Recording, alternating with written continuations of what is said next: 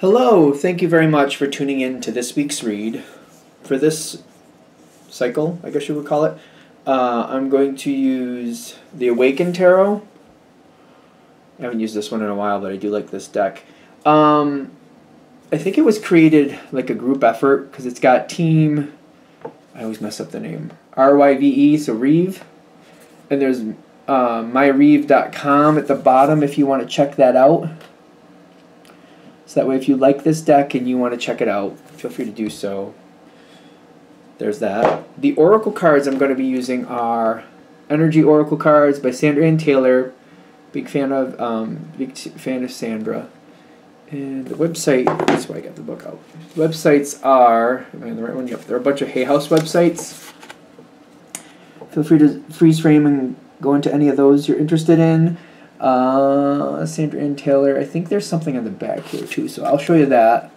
Feel free to freeze frame and check out any of the information. I think there's a website at the bottom, or there's a Hay House Radio link there or something. And the last part is I do use dice. For the major arcana, I used a 22-sided dice. I used 22 as 0 for the Fool, and then, you know, up to 21 is the World. And then I have a 14-sided dice for the minor arcana, and then I use a 4-sided dice to choose the element. And Math Art Fun, I think, is what the website is. If I get that close enough, hopefully you can see it. mathartfun.com if you want to find the dice. Alright, I think we're good with that. Of course, if you'd like a reading from me, shoot me an email, jamesforastral@gmail.com. That's James the number 4, astral@gmail.com. If you're interested in the donation information, that's below. Same email. Thank you very much for watching, and now let's go on to your read. Hello, Cancer! Thank you very much for tuning in to this week's read. These readings are valid for whenever you come to them. That being said, what do we have for Cancer?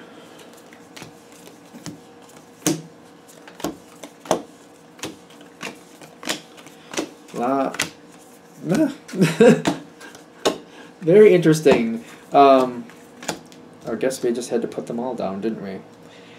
Okay. So, I'm just going to...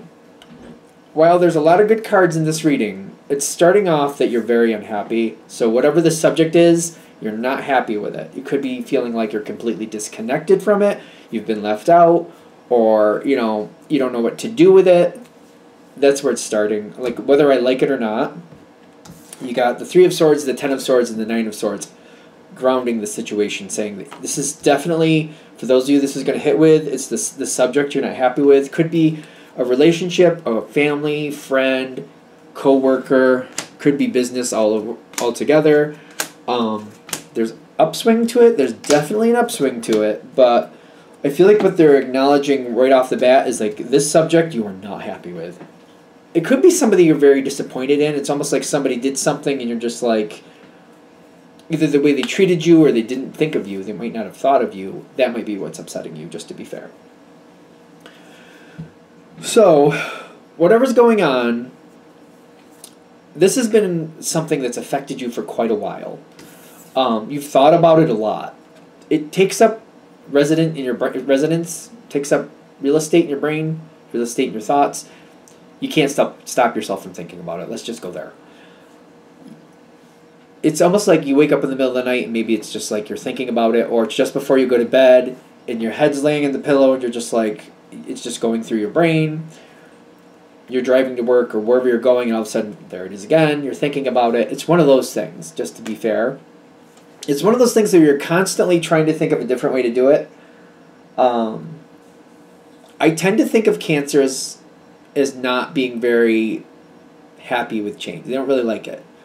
But this is actually one of those situations where it's kind of like, I'll change. Whatever you need me to change, I'll change it because I need it to go better. You're open to change, but you're open to purposeful change. Purposeful change. You know what I mean? Like, I will change if it really looks like it'll improve this. I'll change if this really looks like it'll move away from where I don't like it. Stuff like, I'll do it. I'll do it. If I can get that and I feel, yeah, I'll do it. I feel like you're like, I won't have any problems. We need to change, even if it's somebody else's idea. If it'll improve this situation, all right, let's do it. Let's do that then. Thing is, change isn't happening in this situation, not currently. Okay.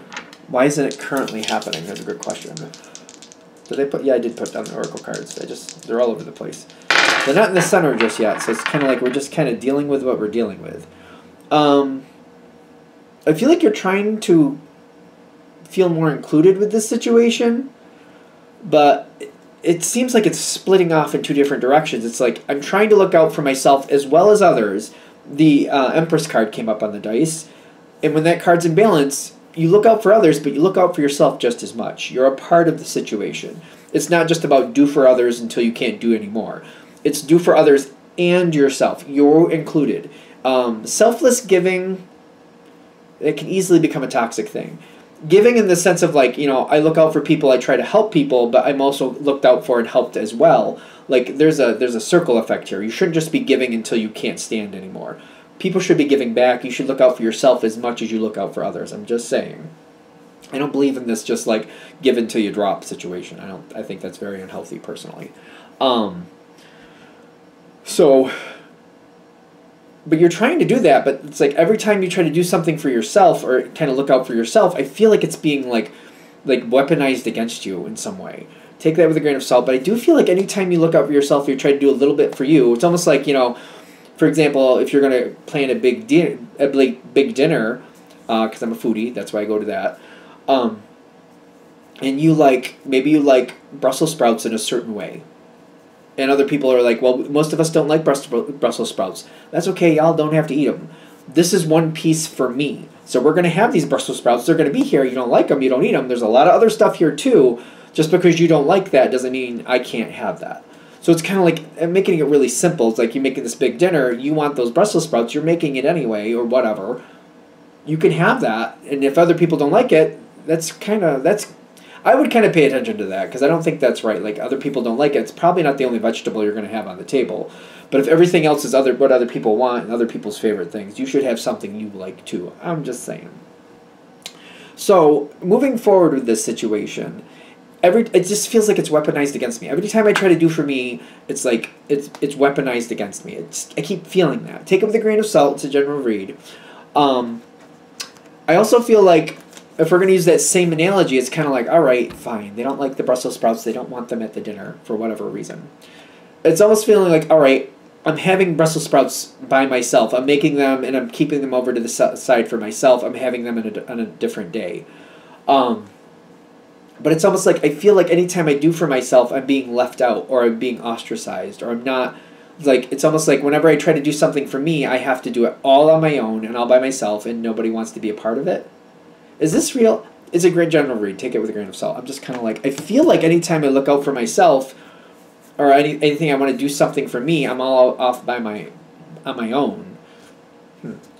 Anyway, this isn't good. This doesn't make me feel like I'm a part of the situation. If this is hitting this way, I don't know. There must be another way to look at it because it's like it makes me very uncomfortable. It's kind of like you care about people. It does seem like people care about you, but currently the energy is anytime you do something for you, it just feels like it's kind of like, oh my God, Cancer, you're so selfish. That's not selfish. That's not selfish. You look out for a lot of people. You should be included in that too. So be careful of that. If somebody is constantly weaponizing anytime you do something for you, because I keep getting, it's not like you constantly do for you. It's kind of like if you look at 100%, like a dollar. If you look at a full dollar, 20 cents you keep for you, and then 80 cents you help other people with. Meanwhile, it is your dollar. So if you wanted to keep, and a lot of people keep their own dollar and don't help anybody. I feel like that's here too. It's kind of like you have $1 to spend on other people. We're just making it simple. You keep 20 cents for you, and you're using the other 80 cents for everybody else. Other people are keeping their full dollar for themselves, but anytime you just keep 20 cents for yourself, they're like, oh my God, Cancer, you're so selfish. If that's hitting, just like, that's a toxic behavior. See it for what it is. That's not okay. Because I feel like people are messing with you. It's a general read. Take it with a grain of salt. So if that is happening, I just feel like people are messing with you, and that's not okay. Take it with a grain of salt, of course. Because you do look out for other people. You are helping people. You are making the situation work. You are very giving in this situation. Especially if people are trying to weaponize the past against you. Maybe you have had moments in the past where you had selfish moments. That's not the current energy. I feel like everybody has those moments at one point where just maybe you do something for you, and you don't really care what other people want. You do it for you, and that, like, don't let people weaponize the past against you either. I don't know. There's something about that that's like it's triggering me. Kind of like, you know, it's almost like people like, you know what I mean? It's kind of like when you buy dessert that you're going to share with people, but you buy the dessert you like, and maybe, for example, you like coconut, and really nobody else does, but you're like, I don't care. This time I'm getting coconut. And then people are like, yeah, like when you got that coconut cake and nobody else liked it but you. And like, well, once in a while we all have a moment. But just because maybe that happened 3 or 4 years ago, but people don't get to weaponize that against you. Everybody has their moments once in a while. It's not that big a deal.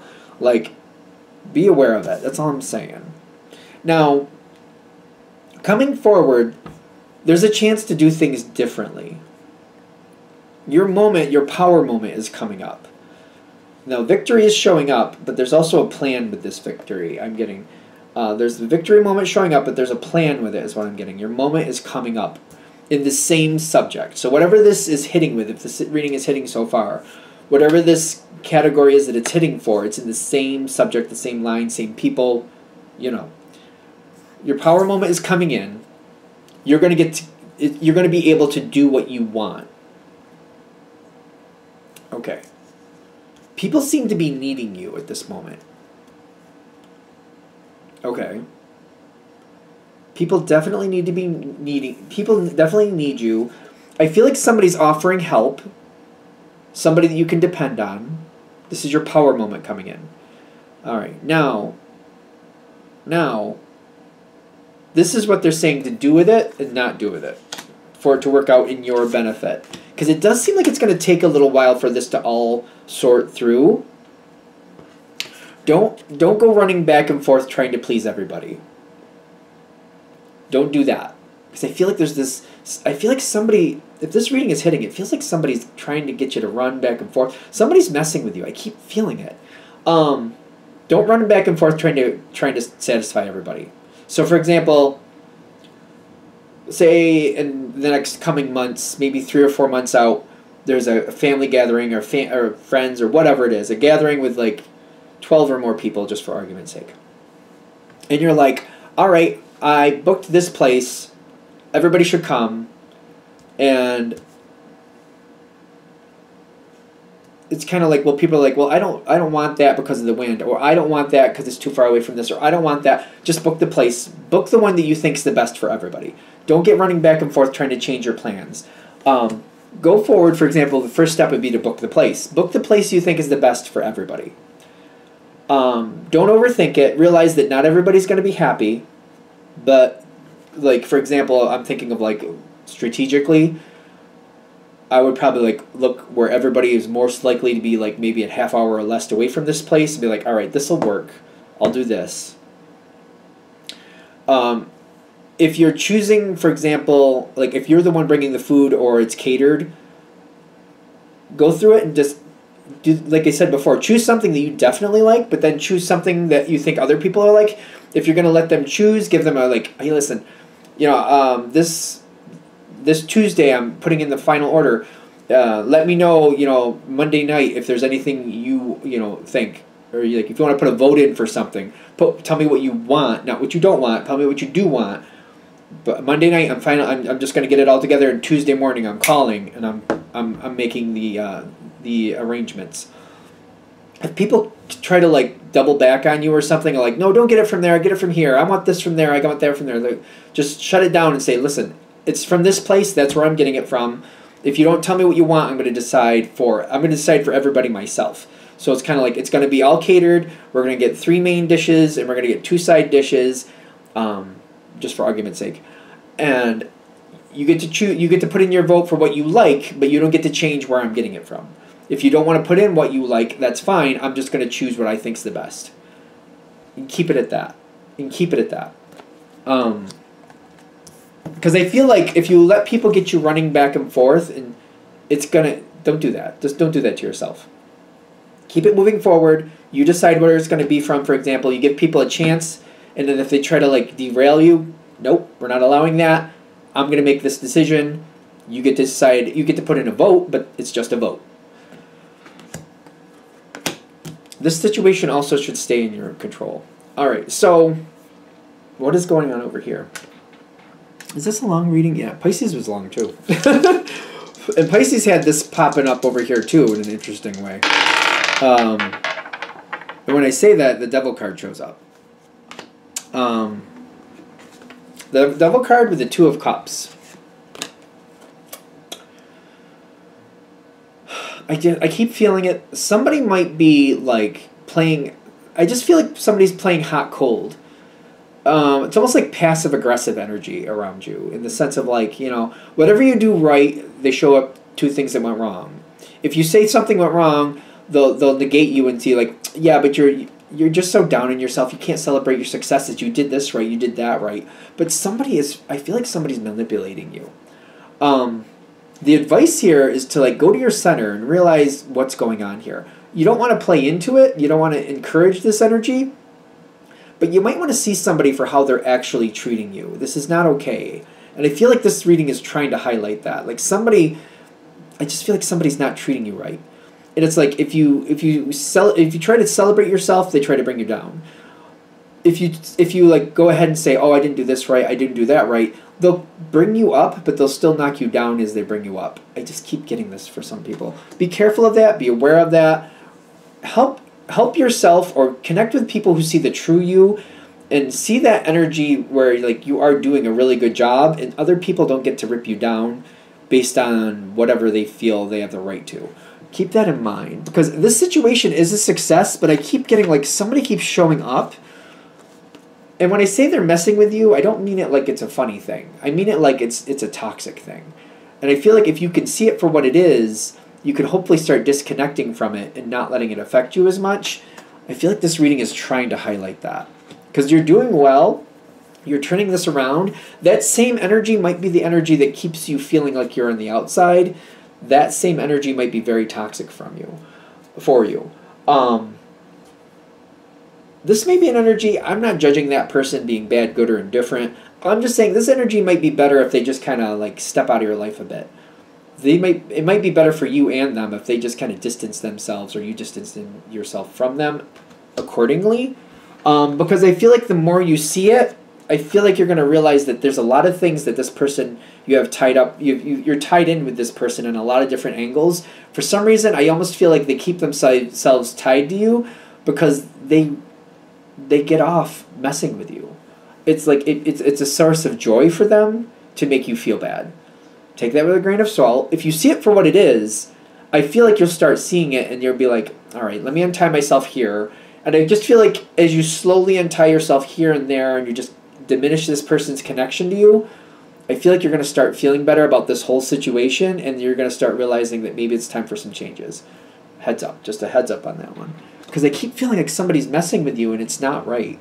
And the true light that you are can't really flourish as long as this person keeps trying to dim you. It's like walking into a party with really nice clothes and somebody keeps throwing dirt on you or keeps trying to like, you know, bump into you and getting you to bump into things so they mess up what you have or they damage things that you're doing.